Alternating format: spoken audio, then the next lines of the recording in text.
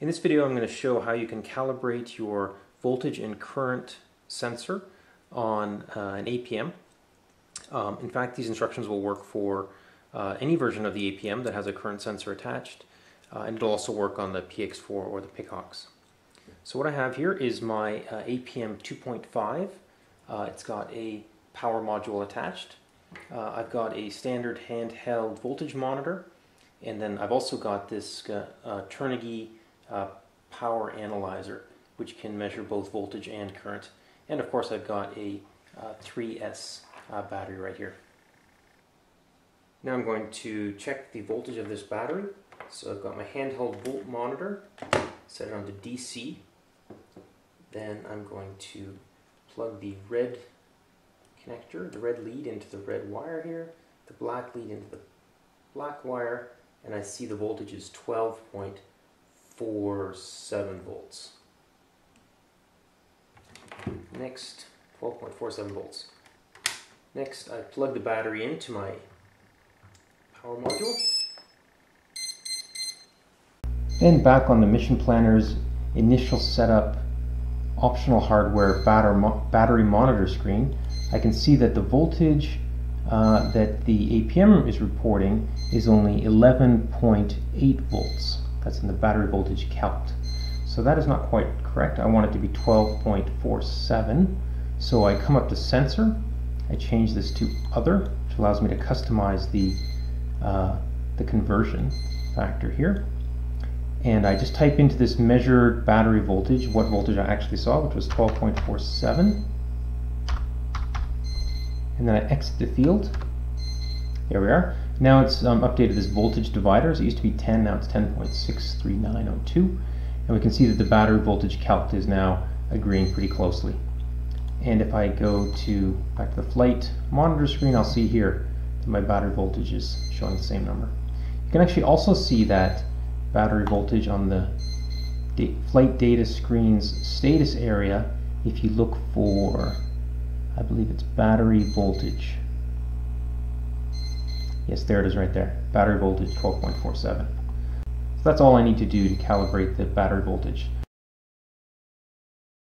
Okay, next we are going to calibrate the current monitor. So I have connected up the battery through this Turnigy power analyzer and then into the APM.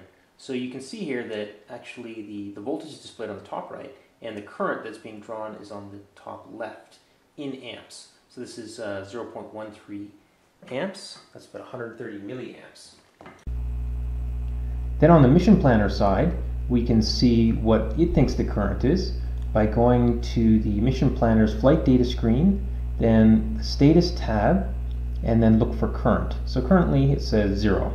Now the current monitoring is not really accurate at really low currents. So the next thing that we need to do is arm the copter and then raise the throttle so that at least about 10 amps or so is being drawn. At that point they should align.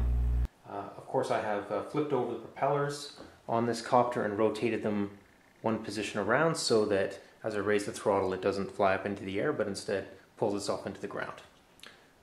I will just zoom in now on the current monitor so that we can see it more clearly.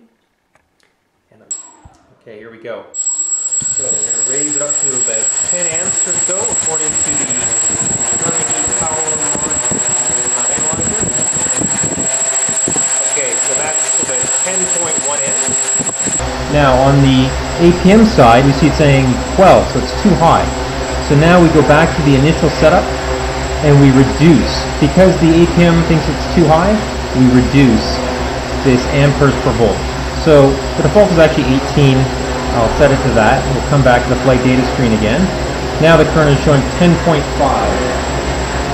That's still a bit too high.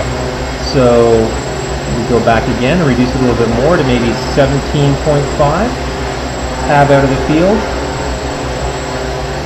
Now our current is down to 10.1. Dropped a little bit. Now we're at 10.1, 10.2. Still 10.5. It's still a bit too high. So again, we reduce a little bit more, maybe 17.2 or so.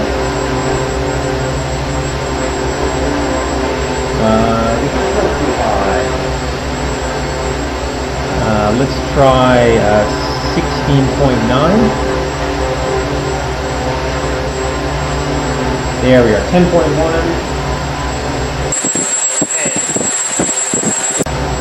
Yeah, that's okay. That's pretty close though. Jumping around a little bit. That's quite close. Okay, so now we have a calibrated current.